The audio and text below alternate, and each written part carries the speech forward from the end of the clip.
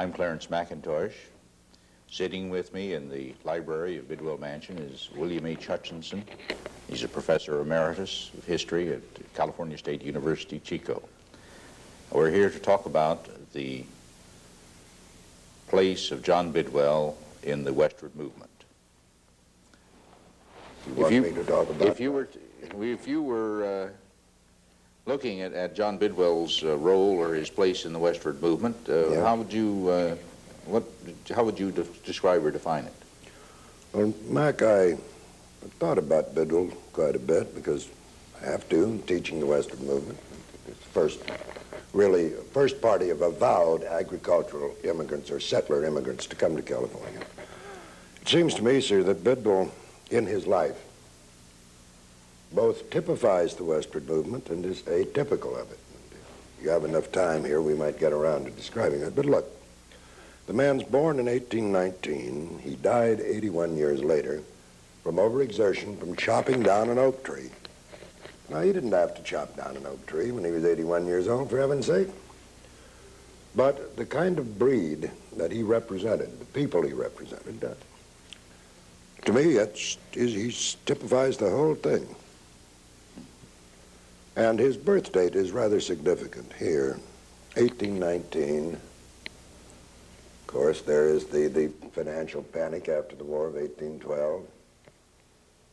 But in that year, it was the Adams-Onis Treaty, the so-called Transcontinental Treaty, which settled a lot of the boundary disputes between the United States and Spain.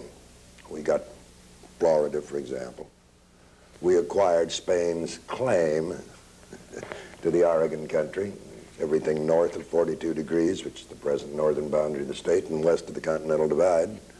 Spain also turned that over to England, and we had another agreement with England. But the thing to me that is significant in Bidwell is the fact that the Treaty of 1819 established the boundary between Spanish Texas and the Louisiana Purchase, which we made in 1803. Now, they drew the lines in the map. Where in the world they were on the face of the land itself, nobody really knew. But here, when that treaty was signed, as nearly as I've been able to ascertain, and you can correct me if you want to, and you probably will, but the mood of the nation in 1819, President Monroe, the Jacksonians haven't emerged out of politics yet. The mood of the nation is that geographical predestination had fixed the western boundary of the United States at the Continental Divide, the Rocky Mountains. So what? 22 years later, 1841, young John Bidwell heads for California. Now, he didn't know how to go to California. You go to Soda Springs and turn to the left, I suppose, something like this.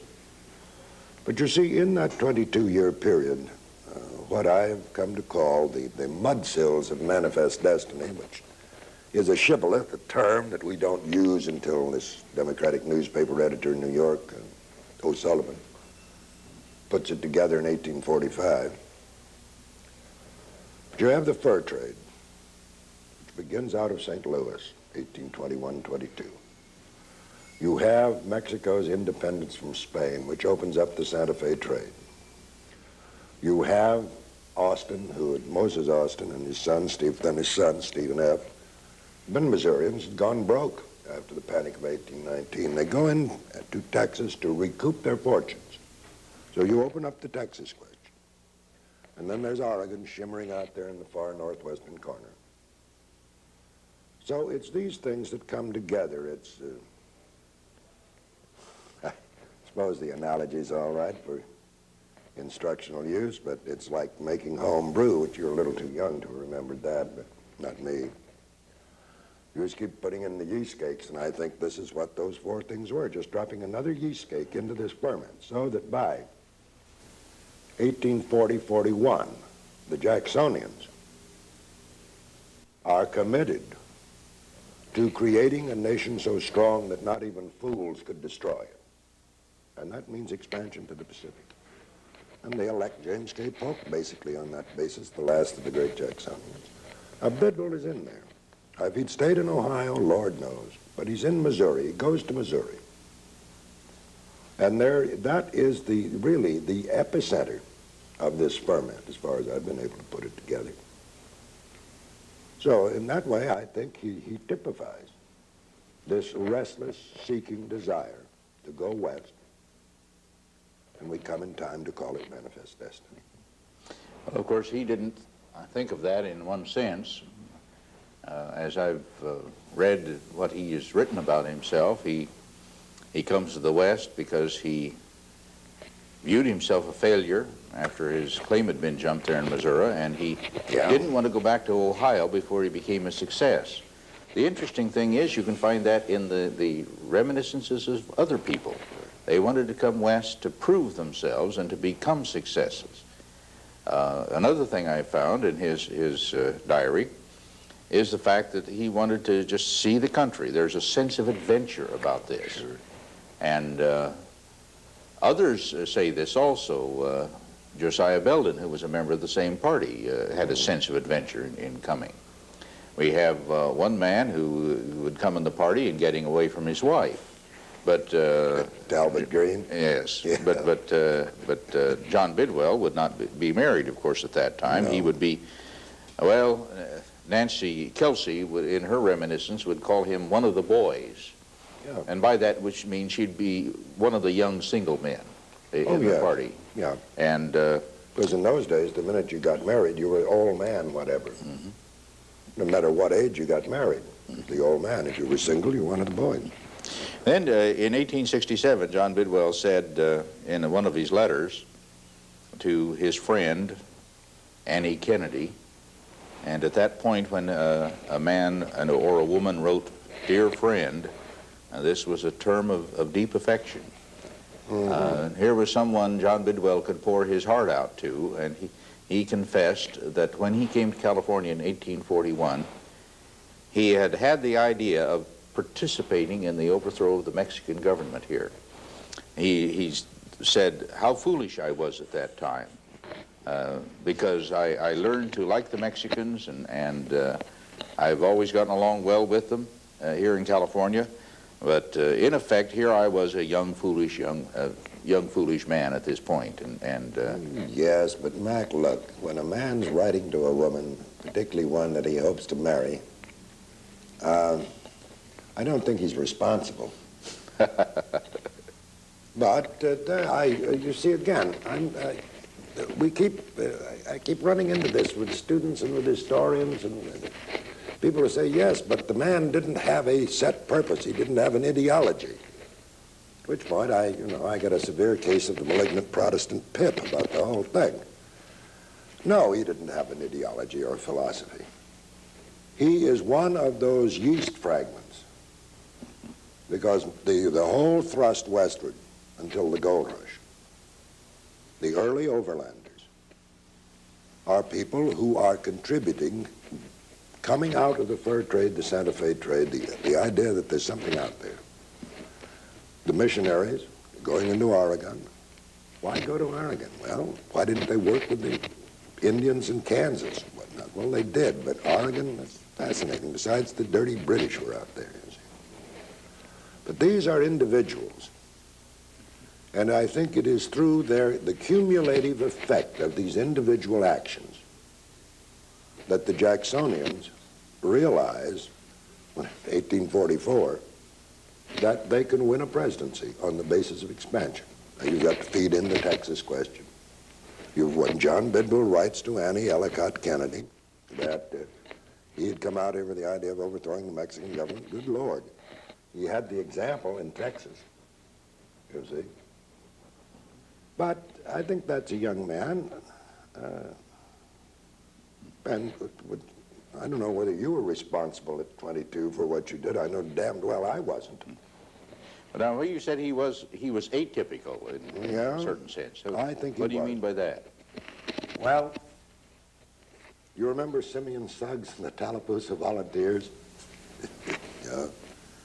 Simeon Suggs' motto in the Tallapoosa Volunteers was, "It pays to be shifty in a new country." I don't think Bidwell was.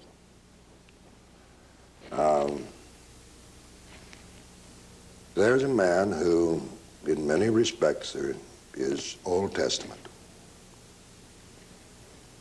But he had, I think both Ted Merriam and John Noble mentioned it, the man had a tremendous sense of responsibility or duty, call it that if you will. But I can't find anything. I haven't gone into his life nearly as intensively as you have. But in the work I did on Tom Bard down in Ventura County, I find the same thing there that I found that I think Bidwell had. Men who were honest, straightforward, who would not take unfair advantage, and whose word was better than, most gilt-edged certificates. He wasn't shifty. He wasn't looking for the main chance no matter what else happened. Call him a solid citizen, an Old Testament 19th century Christian. And I think that's why he's atypical, because that early movement out from the Missouri out here in the 1840s, I could go into some of the missionaries up in Oregon, but I won't. I might become unpopular. In a lot of ways, Mac, they're like the froth on the wave. And I'm not saying that I would have been any different. I'm out here trying to survive. Far away. There's no search and rescue squad. There's no social security. There's no aid to dependent children. There are no food stamps. You're on your own. To survive, people will do a hell of a lot of things that they wouldn't do if they were in a normal situation. But I can never find where Bidwell or Tom Bard either were that kind of people. So I say in that way, from the early part of the Westward movement, that is the critical period there in the 40s, I think he is atypical for that reason. I could be wrong. It's highly unlikely, but I have been wrong before. Talk a little bit about this westward migration, how people did it. Now, to get from the jumping off place on the Missouri River out to California would really, it's about 2,000 miles, although these people hadn't measured in those terms. No, 1,800, 2,000, depending on how you came. Now, people at that time argued about whether or not it was better to take mules or oxen, and on this Bartleson party, we have mainly oxen. Now, what would be the advantages of oxen? There are a number of advantages for oxen. For one thing, they were handy. That was the prime mover, the draft animal in those Missouri settlements and most agricultural settlements. The mules, we begin to get, the mule comes into our life, into our national movement, Westward movement, comes into our national life as a result, basically, of the Santa Fe trade. I mean, George Washington, somebody sent him a couple of mules, but there are a few there in Tidewater, in the Tidewater colonies, southern colonies, but the so-called Missouri mule and whatnot that becomes a mainstay of transport, westward transport during the gold rush and after. No, they cost too much money, Mac, for people coming out. Oxen would be cheaper. Oxen were there, they were available. You see, these people had capital, not in money, but in the tools and implements necessary to an agricultural society. Bidwell once estimated that the party had under $100 cash. I think probably when right. It started out. But see, they had the wagons, the plows, the axes, the mill. They didn't have any mill irons, but they had the rifles, the augers, the tools that were necessary for a frontier agricultural family, a homesteading family. Now, as far as we can tell, the Now, wait a members... minute. Don't get away from the oxen yet, because you just tapped a great wellspring of knowledge here. Oxen has a cloven hoof, as you know. Now, in quicksand, that hoof will splay out. He gets better traction. A mule is a very narrow hoof, and in soft ground, and particularly in quicksand, he'll go in quick. Finally, my friend, if worst came to worst, you could eat the oxen. And for some unknown reason, the Anglo-Saxon or the Anglo-Celt, whichever, has an antipathy towards eating the flesh of the various equine specimens. I've eaten it. It's good meat. Well, some of the Bartleson party had to eat mule meat and found it delicious when they were starving. Sure, but they were driven right down to the nub. They ate their oxen first. They ate the oxen first. Well, now these people would have basically like farm wagons. There's the typical farm wagon that they'd start out with. About how many miles would they be able to average per day? Well, with a light wagon like that, Mac, and with, I suspect, probably one span or two span, 2 or 4 oxen. I suspect they'd use 2 in a light wagon, but it depends how heavy they had her loaded. 2 span, 2 yoke, 4 oxen. They have to noon, Mac. See, they're not carrying grain. You've got to wait there in the Missouri settlements until the grass is up well enough. And the green grass, when it comes up, it looks good. Livestock will eat it, and then they got scours, and that, which is the equivalent of diarrhea, dysentery. And the grass is not strong. That's the term. The grass isn't strong enough to keep the stock. But you can't get away from there in the middle of March, 1st of April. And you've got to noon because you're grass feeding your animals all the time. You've got to lay over noon for a couple of hours. If they're lucky, Mac, they'll average 9 to 12 miles a day with an ox wagon. And they stopped on Sunday all day. If you didn't, you got down to the Humboldt River, which is the worst from there to Donner Summit or wherever you wanted to go over.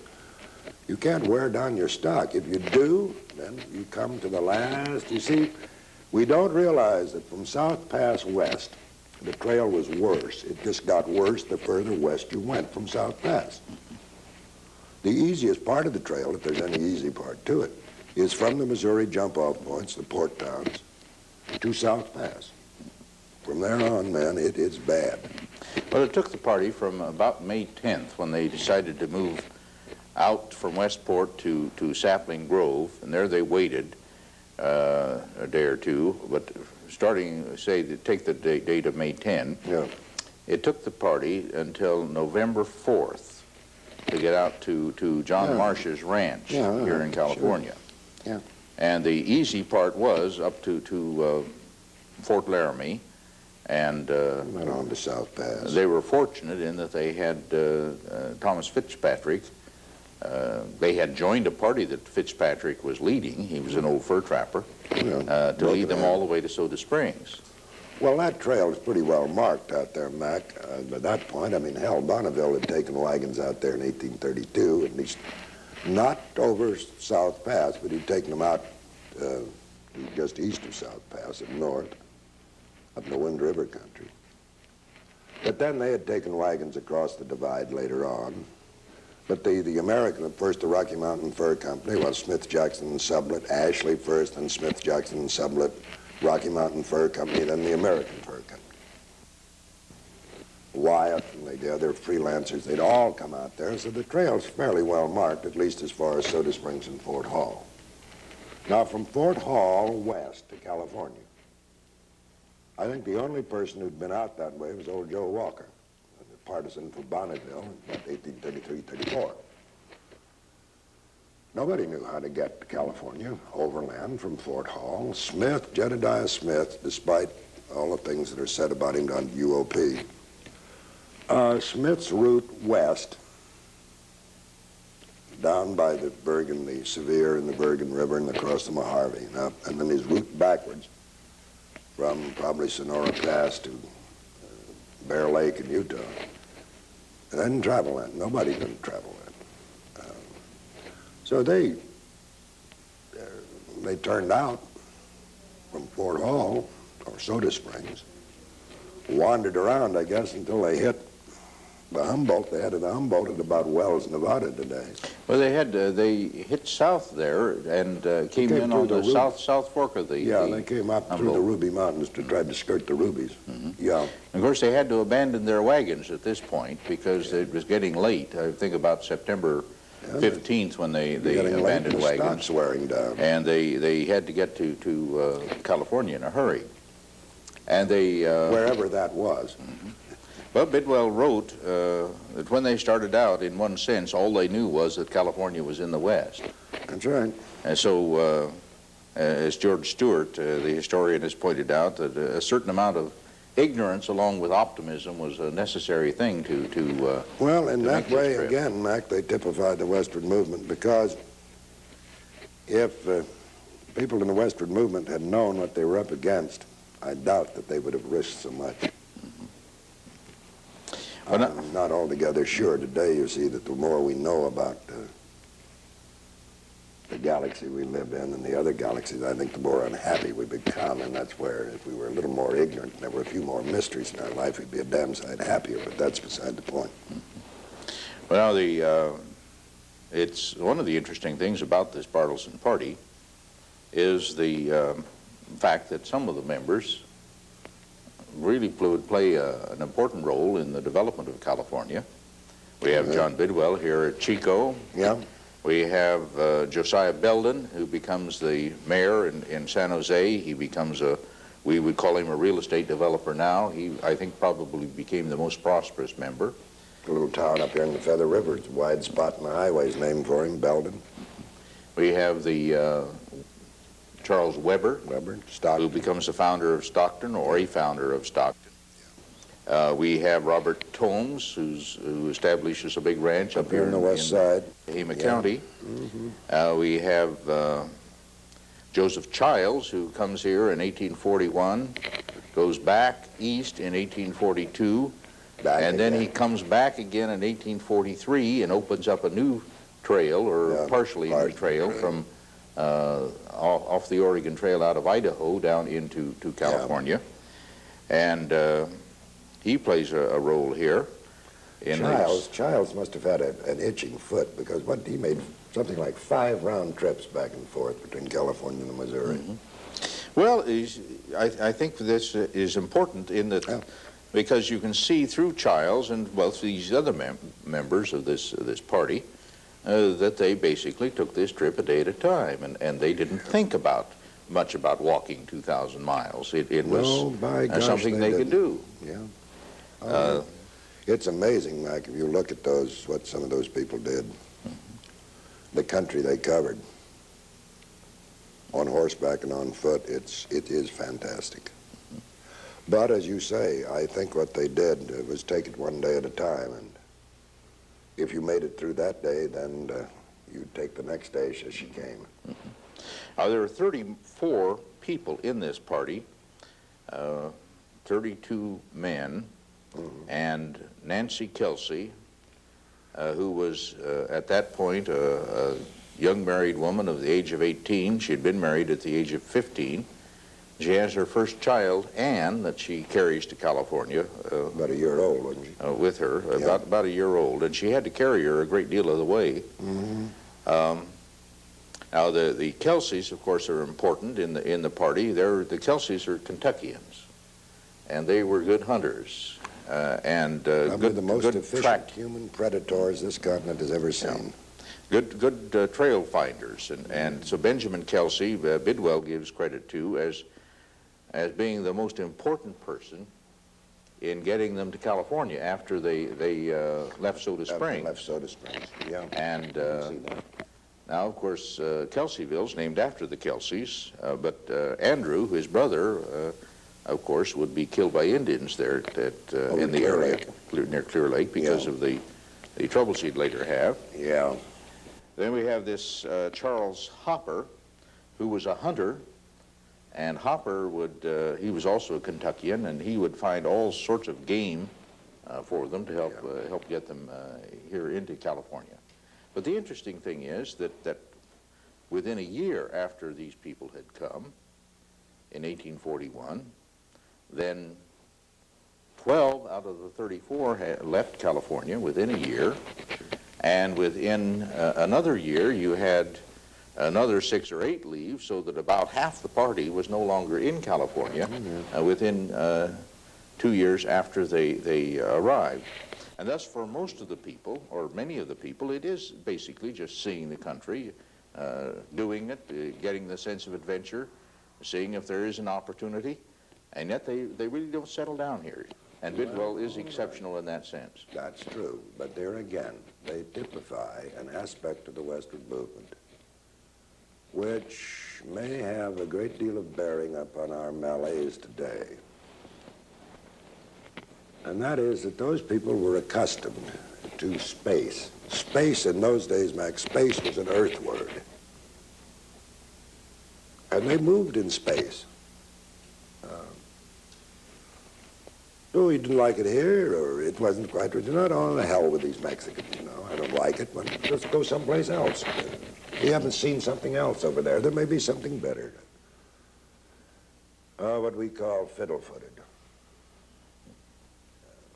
Well, many but of they were us... used to moving in space, I mean.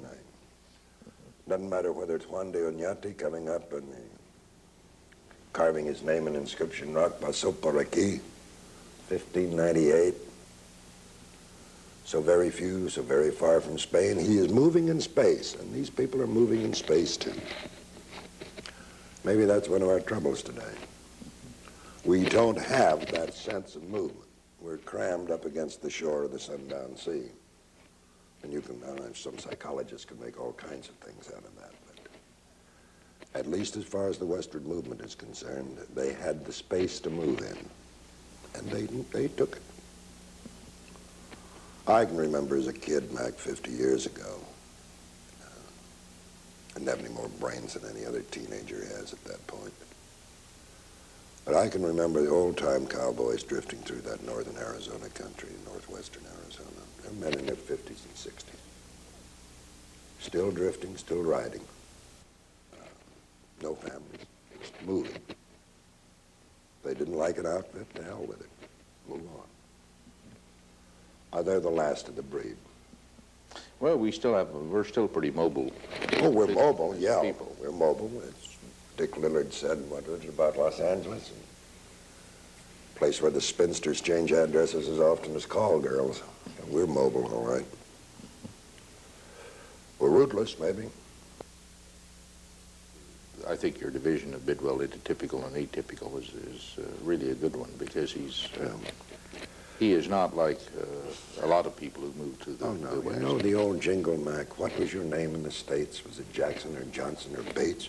Did you kill your wife and flee for your life? Tell me, what was your name in the States? We didn't have any nine-digit, Social Security numbers, information retrieval systems. Change your name. Start a new life. But here again, Bidwell is typical of the best of the Westward movement. He moved, he settled, he put down roots. And that's, I think, what it was. The best of them did that. Okay. Well, thank you very much. You are welcome, sir.